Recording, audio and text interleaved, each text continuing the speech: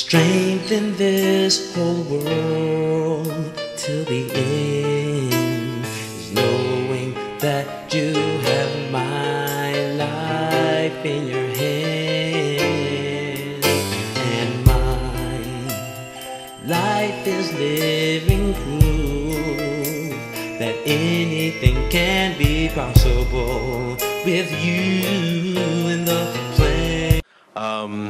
The next speaker will be Rabbanit Yehonathan, and she really needs no introduction whatsoever.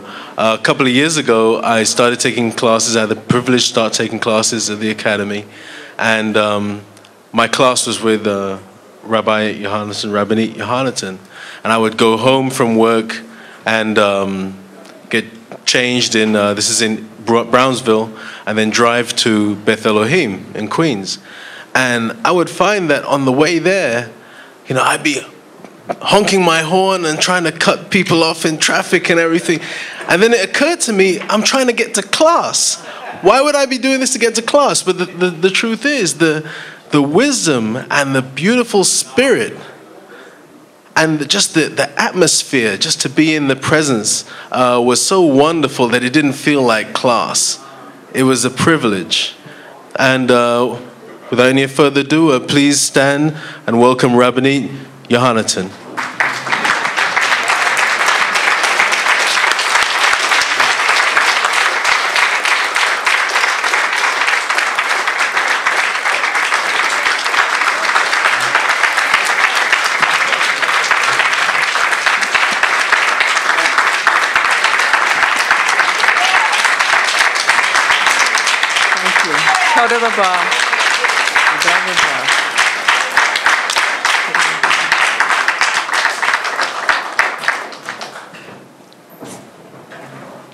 First and foremost, giving honor to the creator of the universe, in whom we all live, we all move, and we all have our being. To the honoree in our midst, the esteemed Toda. Rabbi Hailu Paris, whom I've known for many years also, and to also the senior rabbi in our midst, Rabbi Yehoshua ben Yehonathan, my spouse for 57 years, and to all the men of the Beamer and those who were visiting of the cloth, to all my imams, brothers, sisters, Bat Yisrael, to the entire Kol Yisrael congregation. Shavua Tov and Hat Sameach. Good to be here. Yes. You know, as I sat and I listened to Rabbi Paris, I went back really to the times that he spoke about. I remember many of the names and the pictures that you showed, Rabbi Paris. And that's a legacy. And that is our history also, which was put into the Schomburg. And that is one period in our history, too, that will remain with us because that legacy will be there. Although we feel a void in some instances, and we will pray that Hashem will open up the gates of heaven and the from his high holy place and shower his blessings down upon us, that he will restore us and make us a beautiful flower garden. I begin this dissertation with a question. And I was wondering, what am I going to say? And one mind said, well, say what you say always, the best. I talk about prayer because it's strong and it's needed. And I talk about Torah because it's our guide. And I talk about Yisrael because that's who we are. Hashem, a special people, he says. You only have I known. And he also said, for what purpose is Yisrael in this earth? And I ask that question What is our purpose in earth? The purpose of our lives is far greater than our own personal fulfillment. In many instances, it becomes far greater than some cases our families, so to speak, our careers. What do I want to be? What do I want in my life? Do I want to be a politician? Do I want to be a teacher? Do I want to be this, or do I want to be that?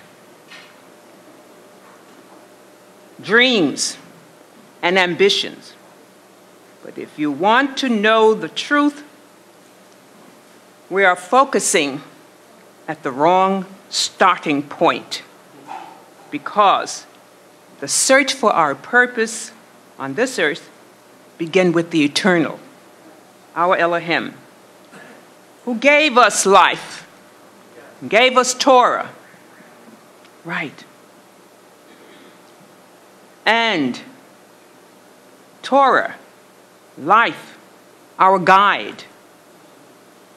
It is stated that it is Hashem who directs the lives of his creatures, and everyone's life is in his power. Israel was ordained by Hashem to be a light to the nations of the earth.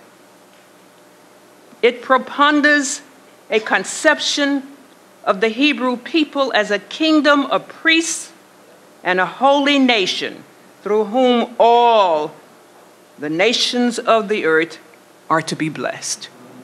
That's Israel. And the Torah, our guide, is a revelation from Hashem, creator of the universe. And without this revelation, man, and especially Israel, would be completely ignorant of his creator, his past, his present, and his future. Now, this revelation contains a code of ethics that is absolutely perfect in its meaning. And the prophet Moses, who presented it to the Israelites, claimed to have had no part in its formation whatsoever. In fact, he states that the law was even written with the finger of Hashem. Exodus 31:18. The psalmist David tells us that the law of the eternal is perfect, converting the soul. Psalms 19:7. And in another place he says, thy commandments is exceedingly broad. Psalms 19:96. This is evident when one examines the law, and there is no virtue that is not included, no vice that is not covered and condemned. And by those 10 brief commandments within these statutes is uncontroversibly proof of the presence of Hashem himself. Now, I go further. And you might say, why is Rabbanit Yehonathan telling us about Torah? We know this already. Torah, yes. But Torah is much more than a narrative when we read about it. For among other things it sets forth, it is systematically, at least most vividly, a doctrine concerning one and universal Hashem, the creator of all things, the lawgiver, the liberator, the redeemer of all men. It outlines an ethic of justice, loving kindness, and sometimes these moral principles flare into white encassidence as to the Decalogue or the holiness, the codes of Leviticus, the 19th chapter. And we all know the 19th chapter of Leviticus. And more generally, they are assumed and applied in one guise or another. Not a line in the text is devoid of them. And it prescribes rituals, holy days, festival seasons, together with pertinent forms of worship and observance. It promulgates a code of law ecclesiastical, civil, and criminal. So everything is there. It's complete. It ordains institutions, religious, and I use the word religious advisedly because I like to say spiritual, domestic, social, philanthropic, and political. Yes, because if you don't have good political guides, they will lead a nation astray. So we do pray that Hashem will put men in the government that will have mercy upon his people. Amen.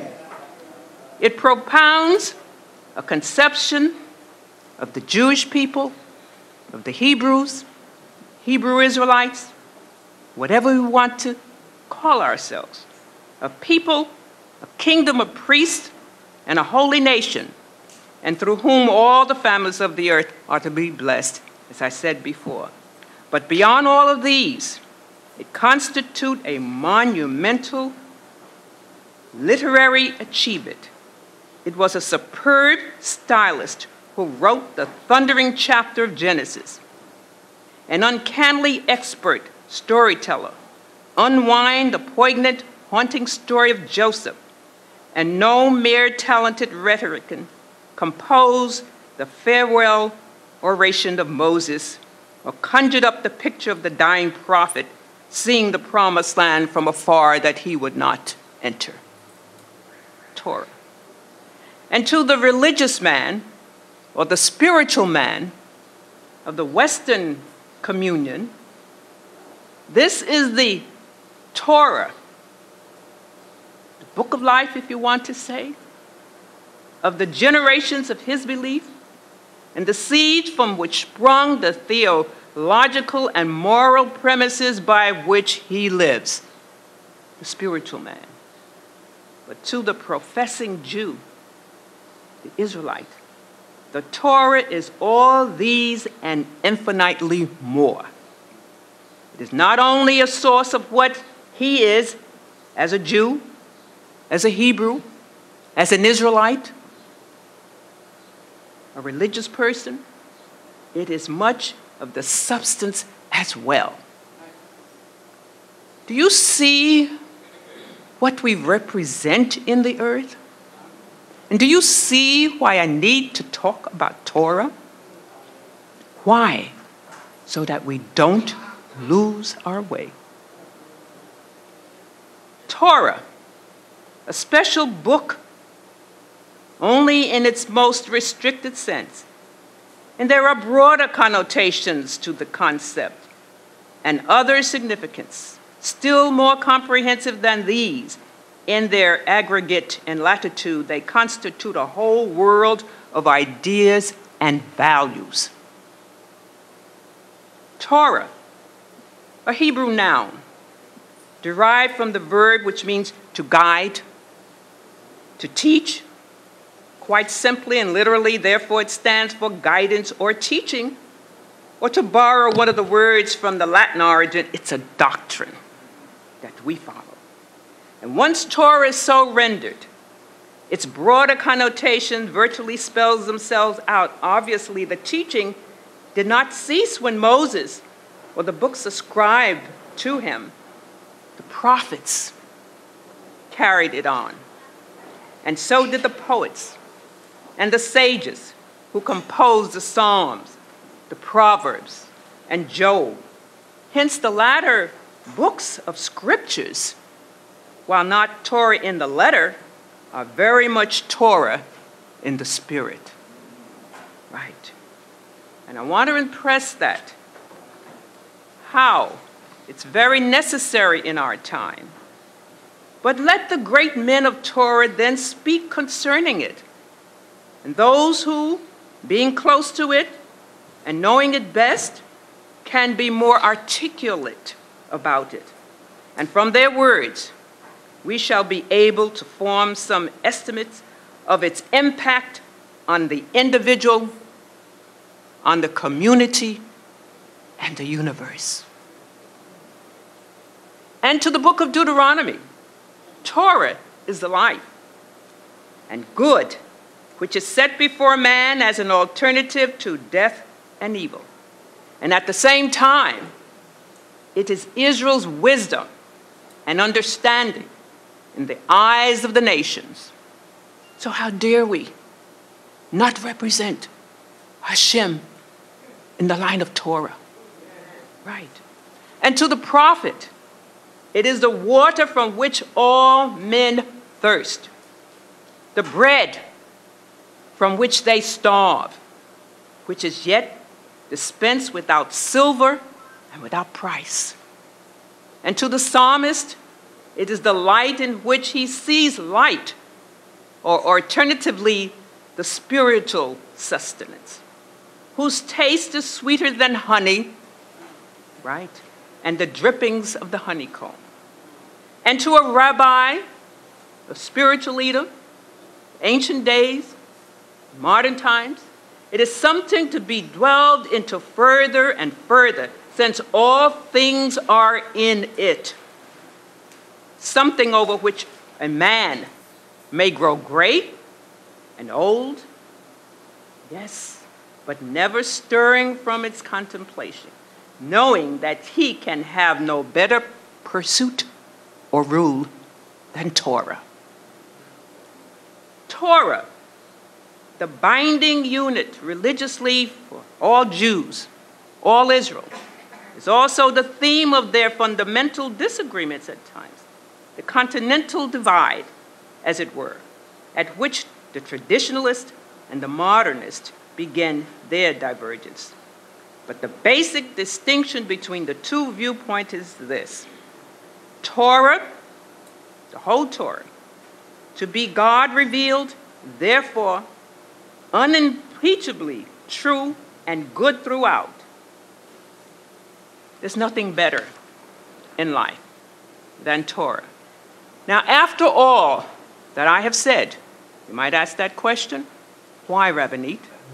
Yes, all this about Torah, our guide, our bridge, our light, our teaching priest, male or female be they, our families, our children, our communities, our synagogues, our Beth Mikdash, our sanctuaries, our hope for a better tomorrow, our legacies, yes, hope of ages past. We saw it all before us today. Depends upon Torah, l'dor v'dor, from generation to generation. Yes, yes, yes. And our love for Hashem. Amen. And each other depends upon each and every one of us to stop the decay and the disrespect that is running rampant in our communities, the destructions of the house of worship, the abuse, the disrespect for women, not teaching our children, not honoring the Shabbat day and keep it holy, not honoring thy mother and thy father, that thy days may be long upon the land which the Lord thy God giveth thee. Thou shalt have no other creator before him. And all of this was given to the house of Israel. And we all will share in the glory of Torah, or we all will fall in demise of Torah. Torah is life. Torah is our gift of everlasting life. Torah was given to all the nation, but we are the keepers of the sanctuary. Judah is my sanctuary, said Hashem.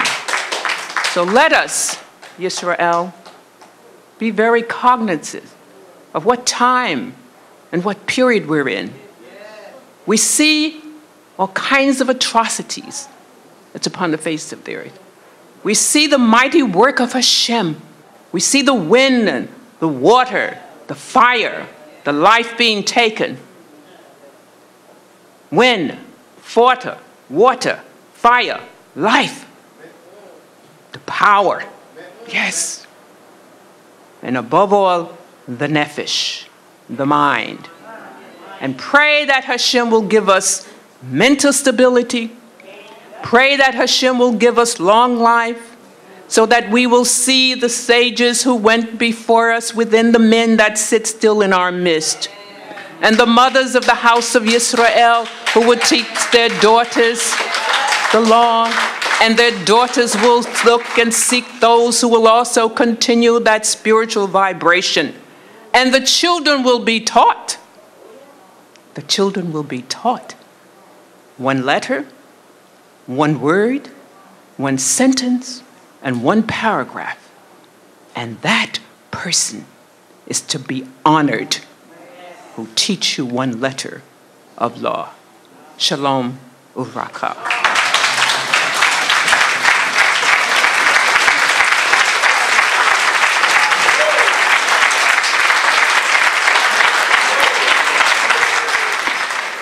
I am so honored to be part of this honoring of Rabbi Hailu Paris.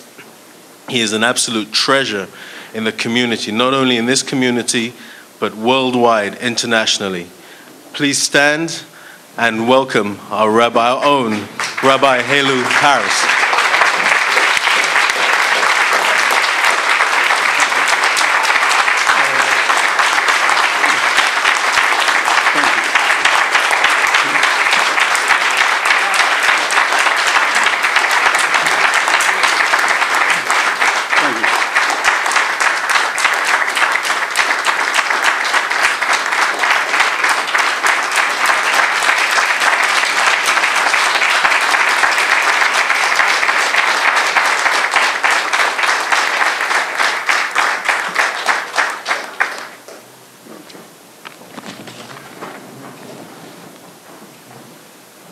Brothers and sisters, Shalom Aleichem. I give the Almighty great thanks and blessing for enabling me to be here today, give me the strength to come out and participate in this function. I'm very grateful after so many years, I'm not going to mention how many, that I've been with the community. And you know, we had a struggle. We've been struggling for 50 years. And as the sisters say, we're still on the struggle. We haven't stopped yet. I don't think we will ever stop. There's a lot of things for me to say. And there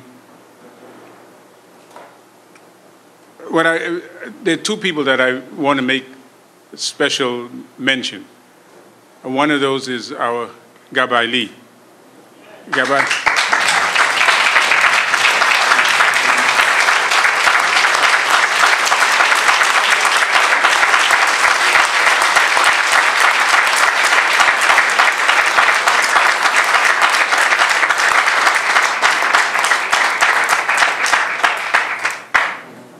We go a long ways back with commandment keepers, time with Rabbi Matthews, and then later on with Rabbi White.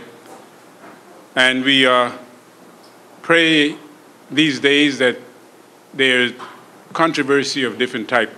We ask the Almighty to bless us that we may be able to solve it and bring peace in the camp.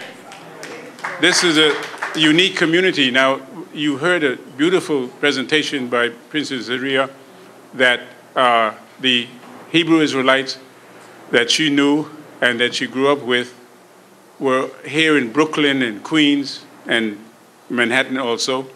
And I know many of them, I remember many of them in the days when I was at 204 Lenox Avenue with Rabbi Wilkins and Rabbi McLeod.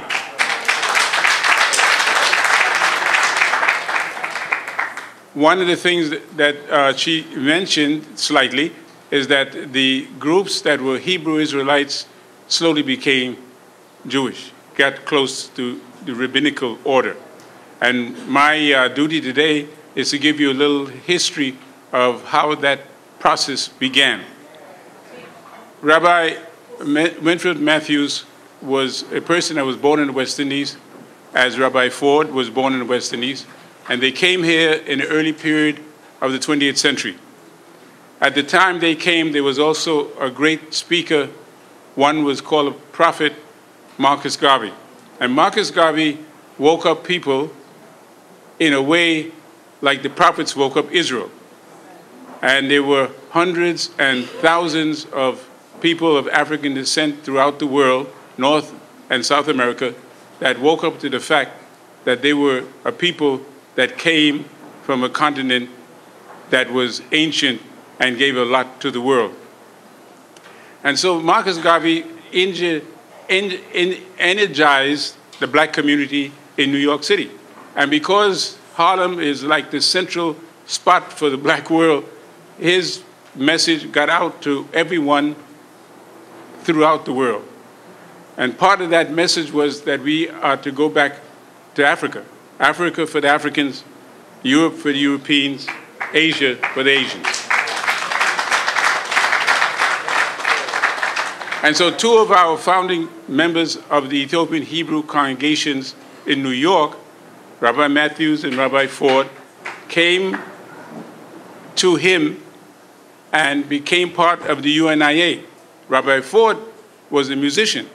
Many of the hymnals and songs that you heard that was mentioned in the writings of the UNIA history and research volume was written by Rabbi Ford. He was musical director of the UNIA. Rabbi Matthews was a member that was at that time did not recognize himself as an Israelite, and he maintained the tradition that he grew up with his parents. And it wasn't until he came in contact with Rabbi Ford that he woke up in him that he was more than he was taught by his parents. And so the time came that Rabbi Matthews and Rabbi Ford came in contact with many of the Africans. It wasn't just the Ethiopians. They came in contact with many Africans at the time when Marcus Garvey was waking up the black world. One of those Africans that he came in contact with was the one who represented the Ethiopian government here in the 1920s. The name was Tamrid Emmanuel. I met him when I was in Israel in the 50s when I went on a scholarship, and he was a very old man.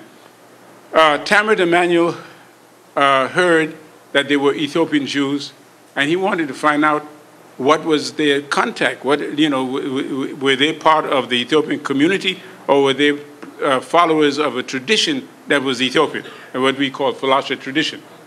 And so he came to Rabbi Matthews in 1931 at the synagogue that was at 131 Street. That's his first synagogue. The later one that most of you all know, 87 West 128, was the second synagogue. Rabbi Matthews had him come, and he presented himself to the community, and he said, well, I am your lost brother. I am an Ethiopian who are part of the ancient tribes of Israel, and I heard that you were in tradition with us in the worship of the one God and the following of the Torah. And so that day was the beginning of the actual connection between an Ethiopian and Rabbi Matthews in the synagogue.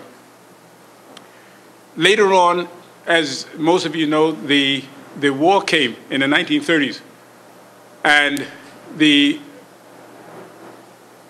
traveling of the Ethiopians back and forth was interrupted because of the war.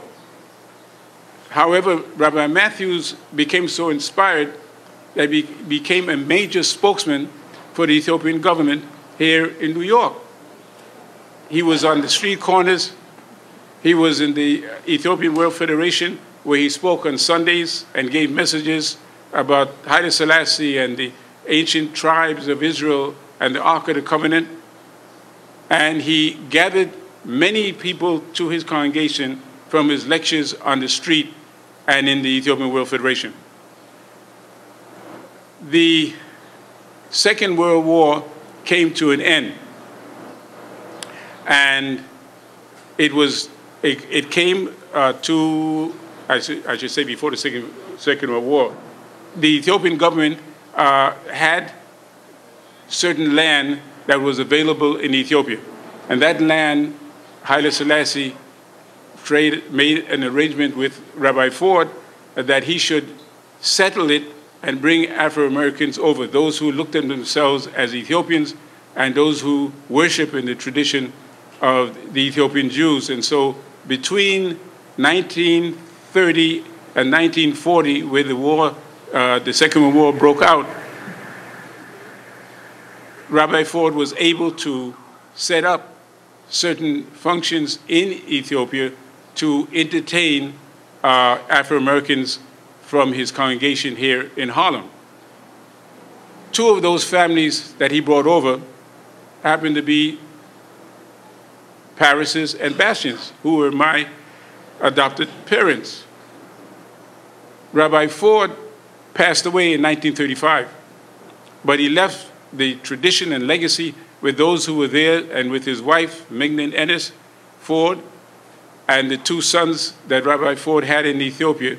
They were there to maintain a contact with America and the American Hebrews along with the Ethiopians. After the Second World War, there was a return of American Hebrew community. Certain members of the American Hebrew community went back to Ethiopia. Some of you know Rabbi Israel, who was then Rabbi Wilkins in our time. And Rabbi Israel was a student of Rabbi Matthews. And what he did was continue the process of the transnational connection between Ethiopia and Americans. The Rabbi Wilkins congregation gathered a certain amount of money. There were certain people in the congregation that took it upon themselves to go to Ethiopia and settle on the land. And one of those people you may know is Piper. Piper's an old family that came out of Rabbi Matthews' synagogue. He was there, his wife was there, and Mignon Ford was there, and those other Hebrews that came out of Rabbi Ford's synagogue all went to Ethiopia to settle there. The continuation of that process that we call the Ethiopian Hebrew community, the building of that voyage, the building of connection between Ethiopia and Israel went on even after the Second World War. It wasn't until the time came when we here in America became very strong, and as the sister brought out, we became very close to the Jewish world, and that to that extent, the movement to go to Ethiopia sort of slowed up, and everybody sort of turned to the Jewish community and became part of the process of traditionally making themselves normalized within the religion. And that process of getting Jewish, going to the Jewish schools, and learning the traditions of Talmud and Midrash, in a sense, took away the impetus that the older group had for going back to Ethiopia, for going back to what we would call the African Zion. And so the community split in two. Part of the community went back to Ethiopia, continued from Beni Adat, and part of the community started to evolve themselves within the Jewish world. Now, in the transnational movement that existed in the time of the early period of Rabbi Matthews and Rabbi Ford, took a direction from another camp that came out of Chicago, and that is Ben Ami's camp. So what Ben Ami did the same thing that they did in the earlier period. He went to Africa, and he made contact between Africa and Israel. He did the same. He didn't go to Ethiopia, but he went to West Africa. And in the process, as God is waking up his people, in the process, everyone realized that they couldn't come back without going first to Africa. That is the seat of our existence, our beginning. Now,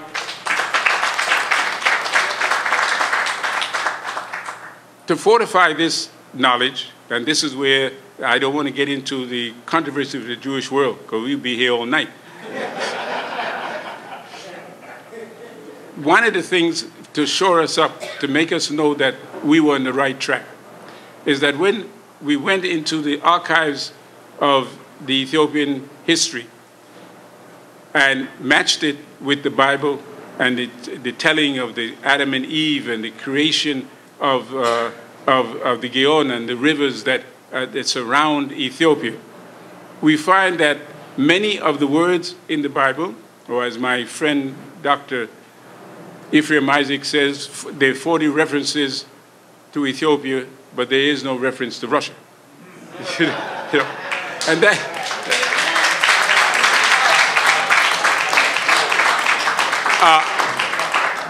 What made it very strong is that in the process of our research in Ethiopian history and its connection to the Bible, you have words that are in Hebrew. One of those words is Gihon. Gihon means the Nile. But where did that word come from? Josephus, the great Jewish historian of the Roman period, said that the Gihon has its origin in the area that is East Africa. And how do we substantiate that? Because those of you who know Amharic know that the term for nation is the same term that's in the Bible, Goyim. Goyim is the same term, means the nation. Goya means a nation. Gihon means those that are around the Nile. That's the connecting link between Gihon and Goyim. Now, when you look at the map, the Ethiopian map, there's an area in Gondar that is called Gojam. Gojam is the same Goyim because in Amharic, you can't, there is no Yud, there's the J. And every Yud becomes a J. Every Goyim becomes a Gojam in the process of the elevation of the Hebrew language with its connection to Ethiopia, or the Ethiopian connection to the Hebrew language. And so that was one set of identification of the purpose that Africa was the origin and the beginning of our existence. Another one was the Ark of the Covenant. The question is, when we talk about the Ark of the Covenant and that David, king of Israel, was giving the Ark and was given the permission to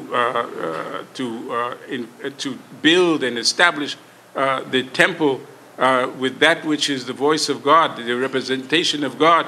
When it came to the time when Solomon did bad things, caused Israel to lose their way, and God caused Solomon to transfer that Ark of the Covenant by Ethiopian tradition to Ethiopia. So some people say, well, we don't believe that because Solomon and Sheba are not African. But that's not true. Sheba is recently in the research of Ethiopian history, they found out that Sheba or Saba, which is the southern part of Yemen, which is the part that the queen controlled, was also found to be in East Africa. There was sections and regions of Sheba in East Africa. Now that reminds me of what Dr. Ben used to say all the time when people ask Dr. Ben, well, what is this story about the King Solomon and Queen of Sheba? And he said, well, this is the way you have to look at it. King Solomon married the Queen of Sheba, but the Queen of Sheba is the Empress of Ethiopia. He said that's the way to look at it, and it seemed like the recent research showed that there were two sections of Ethiopia, both in the Arabian end and the section that is in East Africa, and that tends to bear out a lot of what Dr. Ben was talking about. And so we know that Sheba was part of Africa from that. We also know that the mother of Solomon was Bathsheba, and it doesn't take a genius to know that if you're Bathsheba and you marry Malka Sheba, there got to be a connection there. You know, I went to the Jewish bookstore. When the Jewish bookstore came, had this, somebody felt like they want to do something with the Queen of Sheba. And I asked her, I said, well, where's Solomon's mother? And she looked at me. You know, she didn't want to deal with the question that there's the connection there. Solomon was marrying into his own people. See, and those people were like him, and he was like them. But that's why you have Jews always talking about, well, I don't understand the story of the Queen of Sheba. because they don't want to deal with the reality of what it means.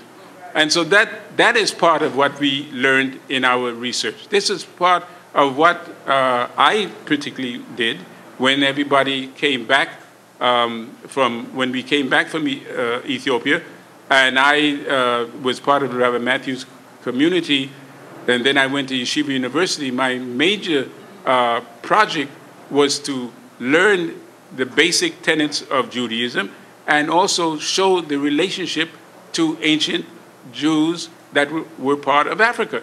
That was what it was all about. But many of the professors didn't go along with that. Many of the professors today don't go along with it, and many of them in Israel, the chief rabbi, except for one, Chief Rabbi Avadi Yosef, most others don't want to not only recognize the Ethiopian Hebrews, the Hebrew Israelites that are here and that have been following the faith for 90 and 100 years, but they don't want to recognize those who have been in Ethiopia for 3,000. They don't even want to do that. So you got that problem. This transnational problem is universal to the Jewish world. They realize that they have a problem, but they can't solve it. And we're not going to disappear. So it's going to be there.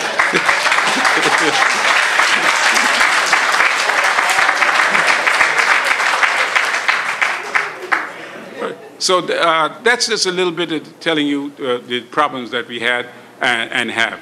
And Rabbi Matthews continued as he got older. He maintained the spirit of the Ethiopian Hebrew congregation that he had. Rabbi Ford had given him his ordination. Some of you may know that.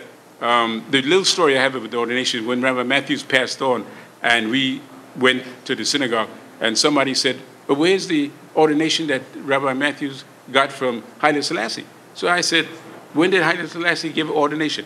You know, when did that happen? But what they were really looking at is Rabbi Ford's ordination to Rabbi Matthews.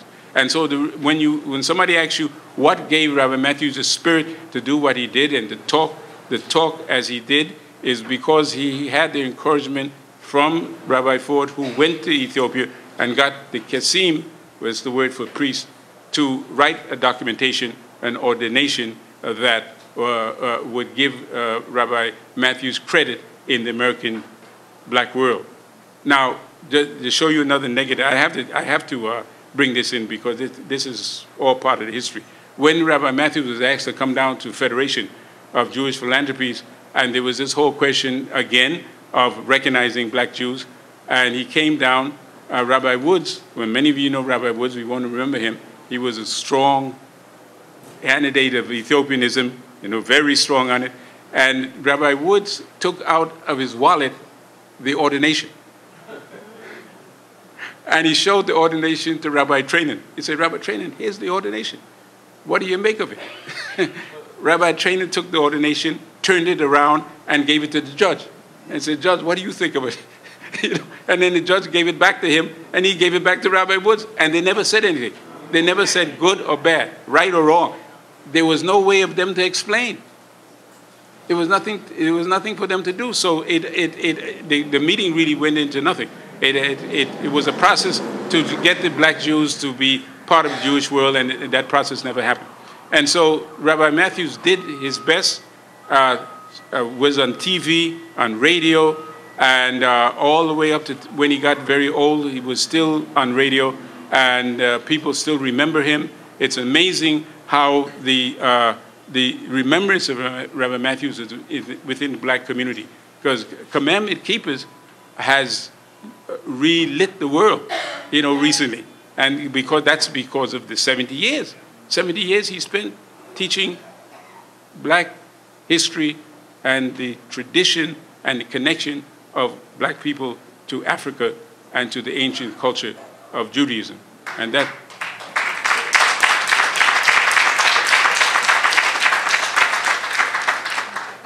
now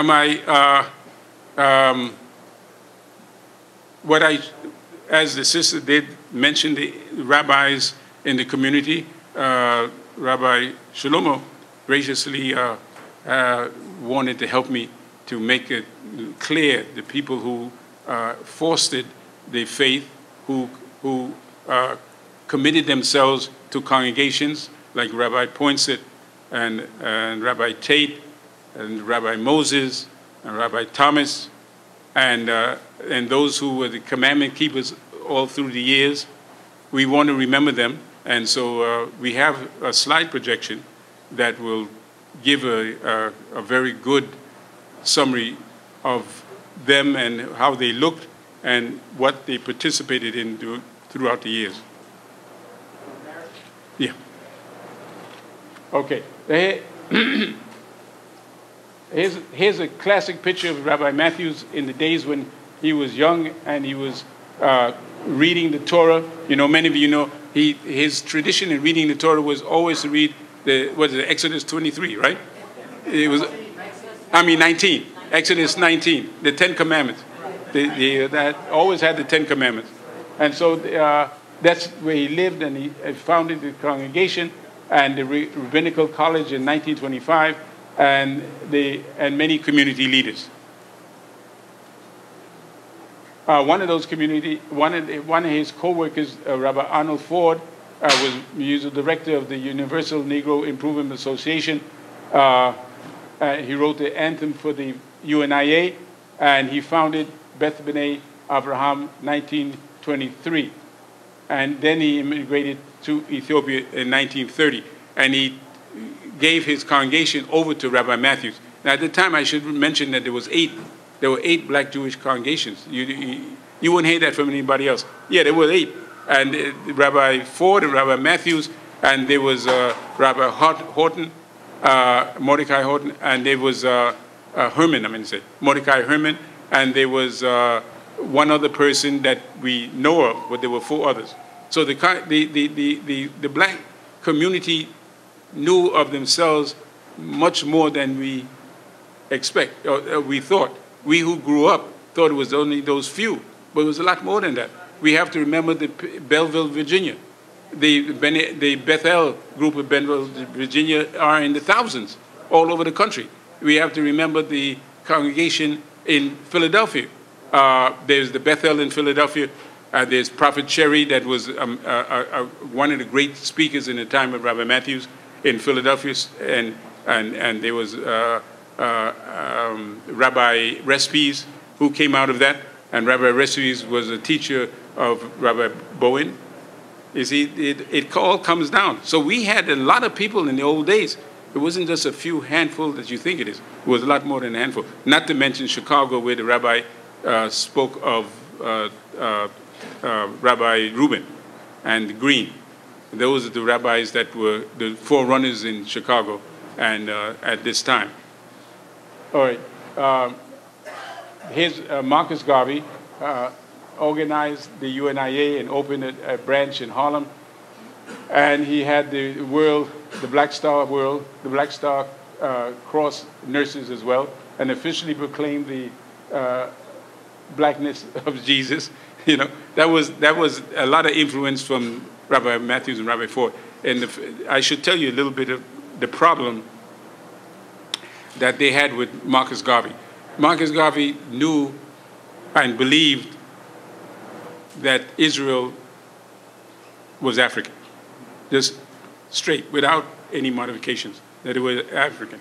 But when Garvey and Ford presented Marcus Garvey with the proposition, turned the UNIA into a Jewish organization. You know, so he said, no, I'm not going to do that. No, I'm not going to touch that part of it.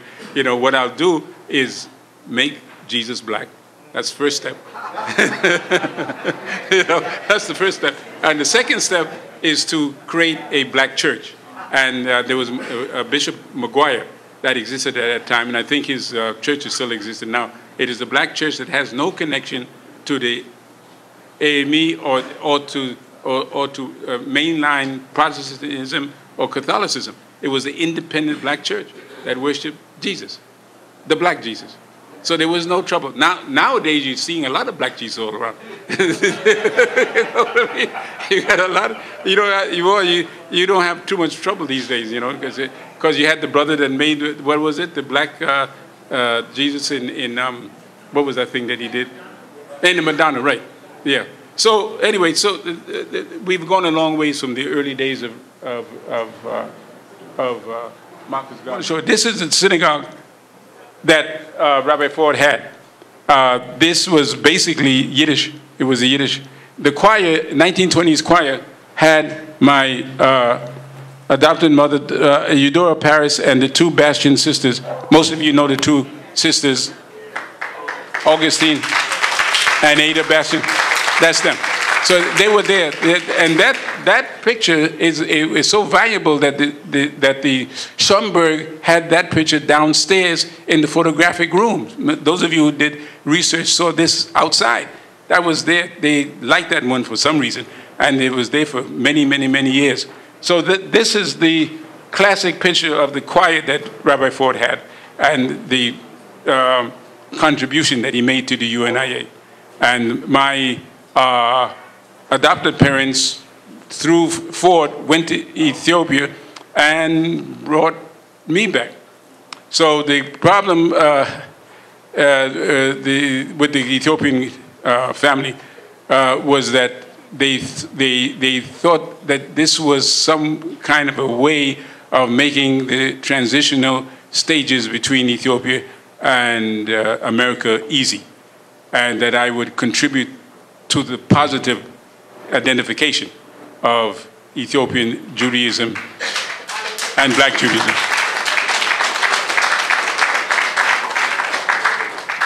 But I can tell you it's a struggle.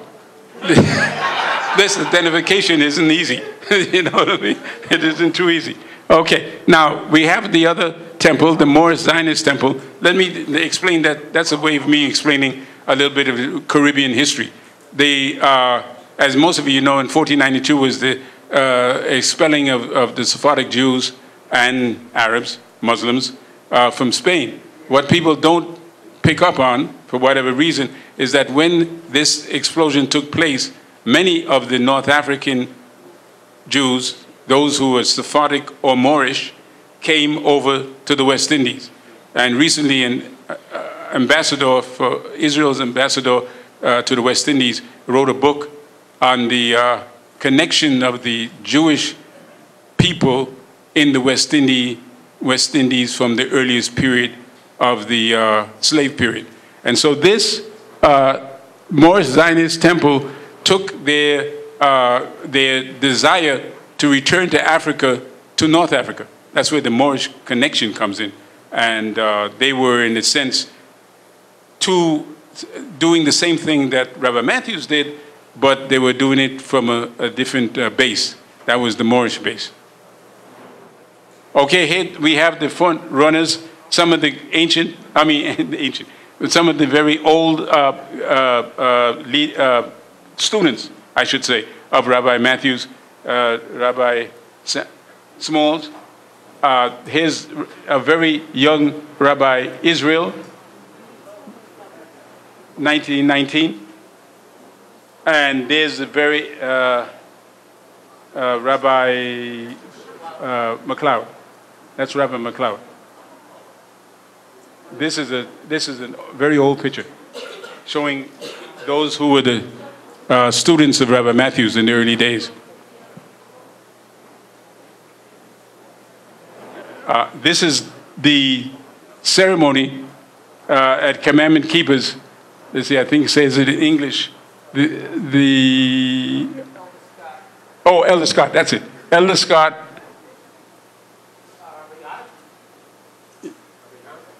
Yehonathan, that's right. You're right. Elder Scott, Yehonathan. You have Stevens, Rabbi Matthews, Robert Steele, Rabbi Woods, Levy, Yonah, Rabbi White, and Elder Matthias.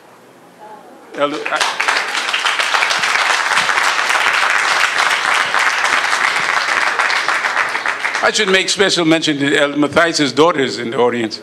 And we grew up together many years at 204. Yeah, we remember those years. And we remember those years, and he was like a father, Elder Matthias. Very religious man, very religious. Okay. This is Rabbi Lazarus, Reuben, and Green, the forerunners to Rabbi Finney. The forerunners to Rabbi Finney. This is Chicago, right? This is in Chicago. I should say this publicly. Rabbi Finney, after I told him the trouble we had with the Jewish community, he said, well, I'm not stopping, Rabbi. I'm going to keep battling it out. So recently, the rabbi has become a member of the Chicago Board of Rabbis. Well, I said, that's a great honor because Rabbi Matthews couldn't get that honor, and he was fighting for it for 50 years. And he couldn't get it, so somebody got it. So he's on the board of Chicago.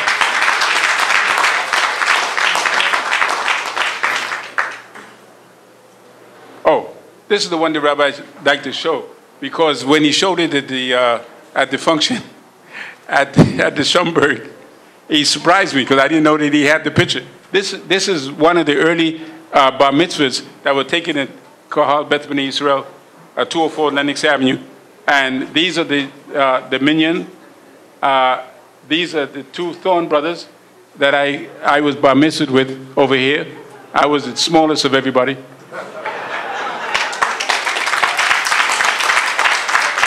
And Rabbi McLeod and Rabbi Israel when he was Wilkins. And this is Rabbi Paltiel, Evelyn. All of you remember Rabbi Evelyn? And that's Dr. George. Remember Dr. George? And this was Brother Peterson. Now, Brother Peterson, when we talk about transnationalism and the fact that we try to encourage Ethiopians to come here and Americans to go to Ethiopia, Brother Peterson, who came from the Virgin Islands, took the opportunity with his wife to go to Ethiopia and to live. And so he went and he contributed and he became a teacher like Mrs. Ford and raised a family. And the family is here in America now, and he passed away many years ago in Ethiopia. No, I should say he passed away here in America after coming from Ethiopia in the late 80s. So Brother Peterson was another example of those who took the initiative to make contact with their African past. This is Zion House of Israel in Barbados.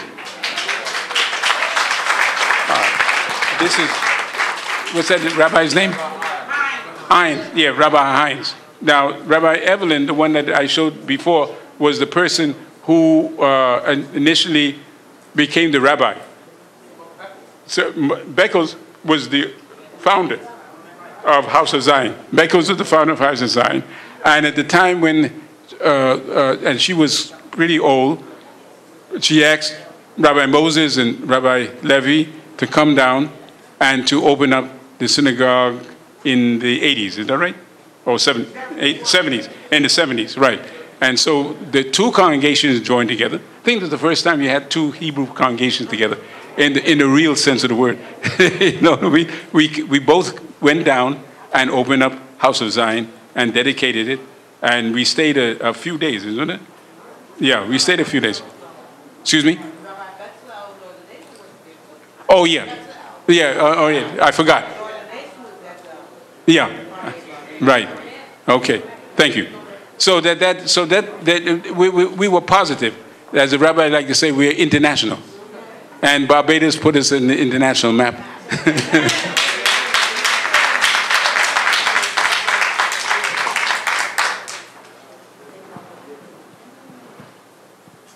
Here's another classic picture of the first board of black rabbis. Now, as most of you know, we have the board that's called the International Board of Rabbis that our president, Rabbi Shalom, is the president of, and that is international because the rabbi in Barbados is a member, and the rabbis in Chicago is also a member, and the rabbi in Philadelphia is also a member, right?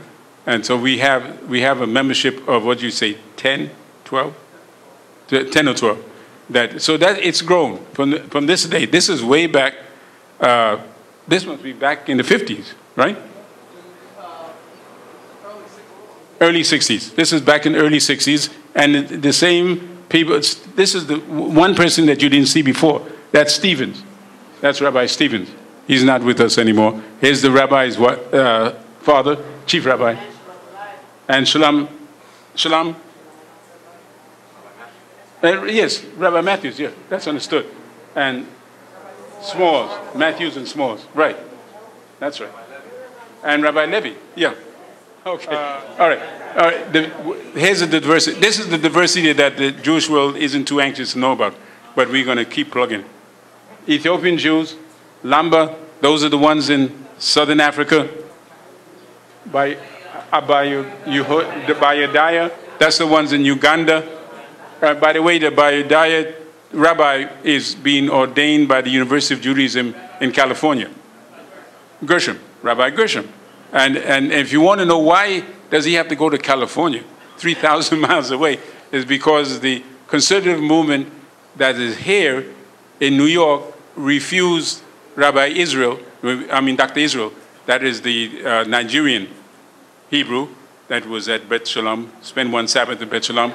They denied him entry for the Rabbanit.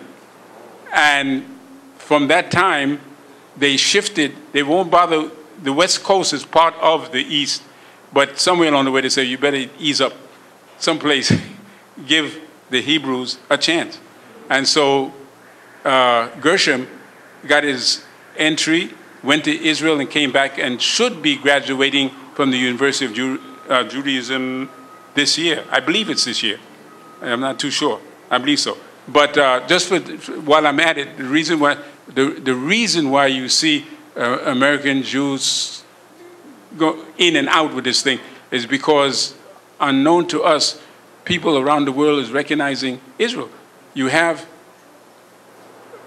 in France the Reform movement of France has a Burundi rabbi that is being ordained as a rabbi, and he's a Burundi. You understand it? In Europe, they have more understanding of the African Jew than they have in America. America is way behind. There's another example of the African Jew being recognized, is that when Dr. Fleischlevich, I didn't talk about him because I didn't want to get tied up with the politics with Jews. When Dr. Fleischlevich was fighting for Ethiopian Jews, both the black American Ethiopian Hebrew and the Ethiopian Jews, and he went all around the country trying to get money, all he couldn't get is $30,000. I mean, that's no support. I mean, not from Jews. $30,000. That's like a couple of pennies. You know, you can't go too far with that. But anyway, well, this was in the 20s, 30s, so you could say it's not now, it was then, but the Jews still had money then too. But anyway, Dr. Fleischlevich fought for them, and he got Ethiopian Jews into Florence, Italy.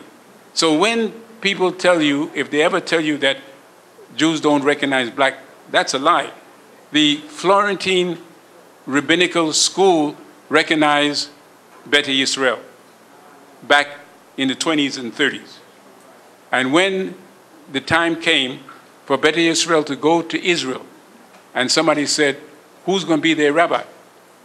Well, Avadia Yosef, who is the Sephardic Iraqi rabbi, who one time was chief rabbi of Egypt, was in charge in Israel in the 70s. And he ordained Yosef Adani as the chief rabbi of Beth Yisrael. And he ordained that on two reasons. One, the 1,500 years of Sephardic history that points a finger to Ethiopians as Jews. And two, the fact that the Florentine Rabbinic College always recognized, the Italian Jewry always recognized the black Jews of Ethiopia, going back 40, 50 years. Now, nobody's going to tell you that. You have to read that in the archives. In Yeshiva University, I read it in a book that's hidden up in the stack. You almost got to go up on a whole chair to get it down. So, I mean, it's unbelievable what the history that we've gone through. The pain. This is the synagogue I remember when I first went in.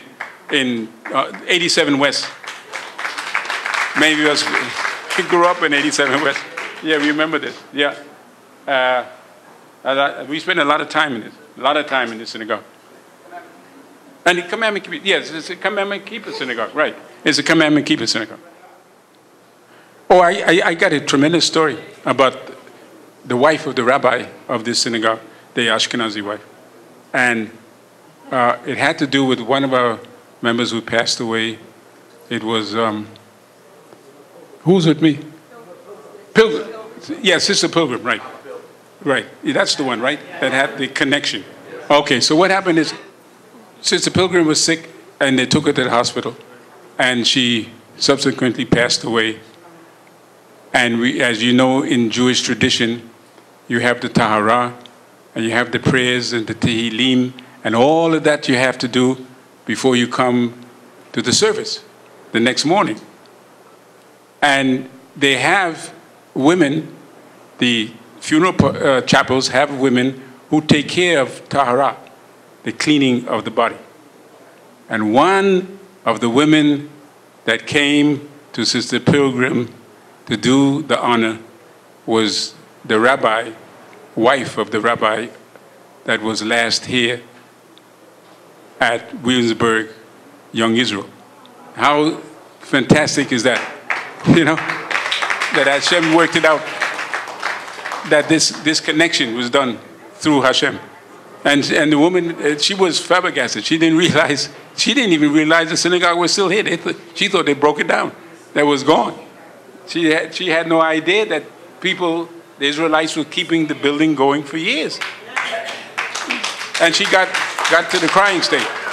Okay. Yeah. Oh, yeah. This is to the Rabbi Matthew's cemetery, right? Rabbi Matthew Cemetery. Yeah. What's the name of that? Yeah, Frederick Douglass. This is Frederick, right before we got very Jewish, with Jewish cemeteries. We used to go to Frederick Douglass in the old days. And this was one of the last pictures, I think, from the Frederick Douglass time. Thank you very much for listening to us. Yeah.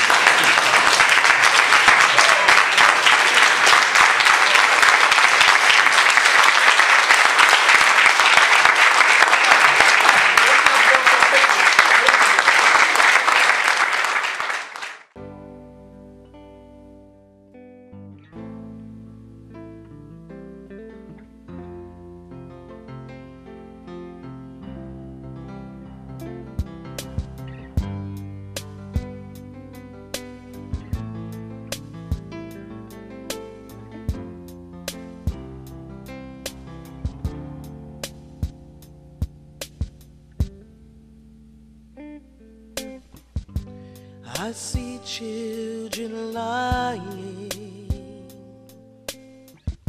and I see children dying.